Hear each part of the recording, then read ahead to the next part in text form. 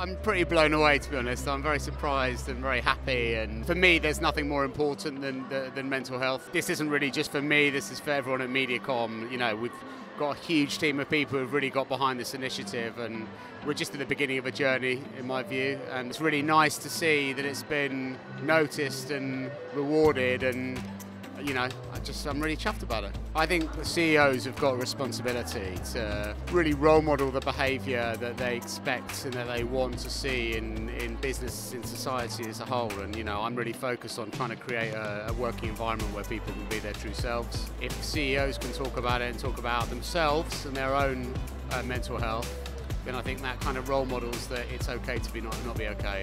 And so I do that. Others do that as well, and I think we just need to keep on doing it. I think we'll make the change that we want to see.